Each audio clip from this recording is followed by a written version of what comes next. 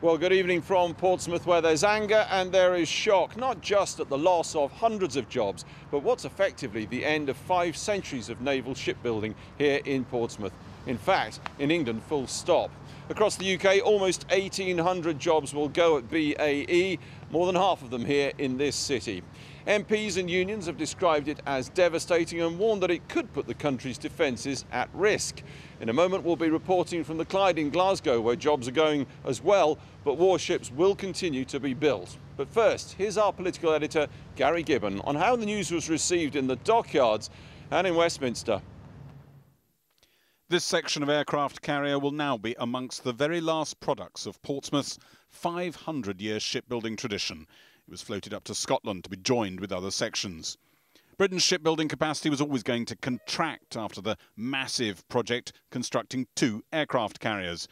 BAE announced today that it will shrink in Scotland and finish altogether in Portsmouth. 940 jobs will go in Portsmouth by the end of next year.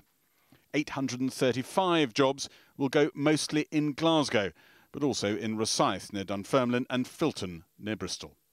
Workers in Glasgow were given the rest of the day off after the announcement. In Portsmouth too, where there was some resentment, but as some saw it, they'd got the rough end of the deal. I think it's mostly political. Most of the Scottish workers are going to be quite happy now, but everything's been taken away from down this yard. So it was built on shipbuilding, ship repair. It's a disgrace, really. We were sort of expecting it, and it's a sad day for shipbuilding in this town. What can you do? 2 Hampshire MPs said many of their constituents would see this as a decision driven by the coalition's desire to defeat the campaign for Scottish independence in next year's referendum. Yes, Scotland have got the good deal. We've lost all our jobs at the expense of Scottish jobs, and no one in Portsmouth is happy about that at all. I mean, it's completely unacceptable as far as Portsmouth are concerned. Is it right to think that perhaps jobs have been sacrificed in Portsmouth to help win the referendum in Scotland? In a perfect world, I would hope that wasn't the case, but I can't believe that it didn't feature somewhere in people's thinking, because this can't have been just a BAE decision. It was Government says it was. Well, governments would say that, wouldn't they? The industry insists Glasgow, with 2 dockyards either side of the Clyde, always had the advantage. The government said it would now build 3 new patrol vessels in Glasgow to keep the docks busy until the planned order of 13 Type 26 frigates is formally signed.